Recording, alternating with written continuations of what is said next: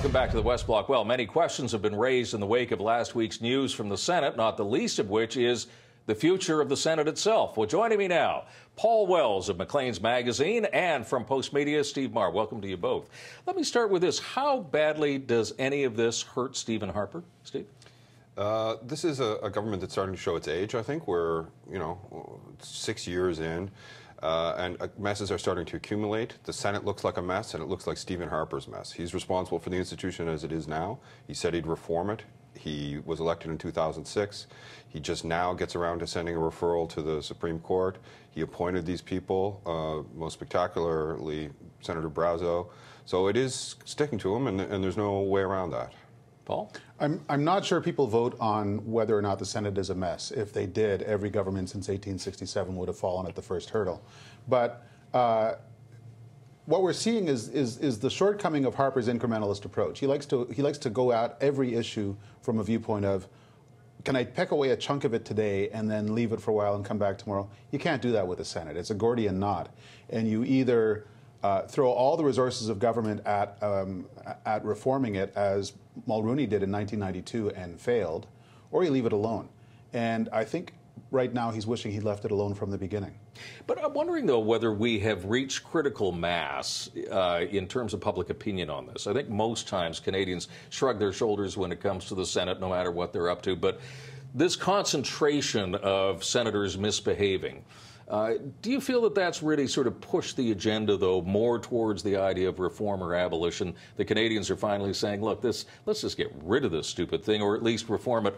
And to Van Loan, when I was talking to Peter Van Loan, he said, well, I don't want to use time allocation to push this through because it's so important. I mean, the two seem to be at odds with one another. Well, Mr. Harper really can't either abolish it or reform it, I don't think, not without a huge effort that might not succeed, as Paul says. So it's an ongoing problem that they've got to manage. And it reminds me a little bit when I was first working on the Hill, Dave Dingwall was in trouble for his expenses, and he coined the phrase, I'm entitled to my entitlements. These kind of things can be very toxic for a governing party because taxpayers and voters looking on are saying, well, that doesn't seem right that he's claiming, that Senator Duffy is claiming a living allowance for his primary residence, and it's in Ottawa. So you set up these tensions within the government because they want to help out their friends in office, but they also have to account to the public for how they're spending the money. So it's awkward for them. It's possible for people to be in favor of reform and to never, ever be able to agree on a reform proposal. During the 17 months that he was Prime Minister, every once in a while, Paul Martin would face this question. Why don't you make the Senate more representative? And he used to say, well, as soon as the provinces agree on a plan, we'll be happy to look at it. Because he knew that in 1,000 years, they would never agree on a plan. Alberta and British Columbia, because of the number of senators they have now, their interests are diametrically opposed when it comes to serious Senate reform. And so, and Stephen Harper knows that better than anyone. I was struck, Bert Brown, the senator who plowed Triple E Senate or else into his cornfield, umpty-dump years ago, and is now one of the few elected senators in the Senate, announced to a newspaper reporter some details of Harper's plan for Senate reform, and was shot down an hour later by the Prime Minister's office who said, no, that's not the Prime Minister's plan. If Bert Brown doesn't know what Stephen Harper's plan is, that's your first hint that there isn't one. Right. I want to go to one other issue that sort of got knocked off the pages this week because of what happened in the Senate, and that was the robocalls in Saskatchewan. It had to do with redrawing district boundaries.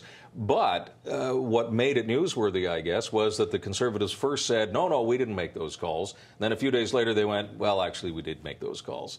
And then a senior member, Tom Lukiski, who's the parliamentary secretary to the House Leader, says, well, it was all Jenny Byrne, who happens to be the campaign manager and as close to Stephen Harper as you can get. I mean, if the Senate hadn't happened, this would have been a big story. But, Paul, what do you make of that? Incidentally, I think some of Steve's reporting encouraged the Conservatives to change their story when I was going to get to that. When he and his colleague found a forensic voice analyst to say that the voice on those calls is awfully familiar. And then the Conservatives' memory improved rapidly in the hour or two after that. I'm not sure what to make of this Lukiski thing, that it's Jenny Byrne's responsibility. He seemed to have been making essentially a flowchart argument that the person in charge of party operations is Jenny Byrne, the director of the party, and therefore she is responsible. Strictly speaking, that isn't even, that's not quite the ultimate truth. The ultimate truth is that the leader of the party is responsible. His name is Harper.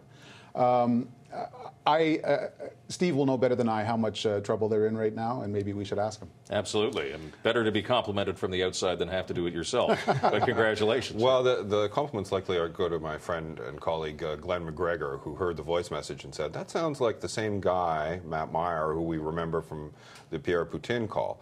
And one of the things that strikes me about this is that at the time when the original robocall controversy broke, and obviously someone connected with the Conservative Party appears to have deliberately tried to confuse people about where they should vote.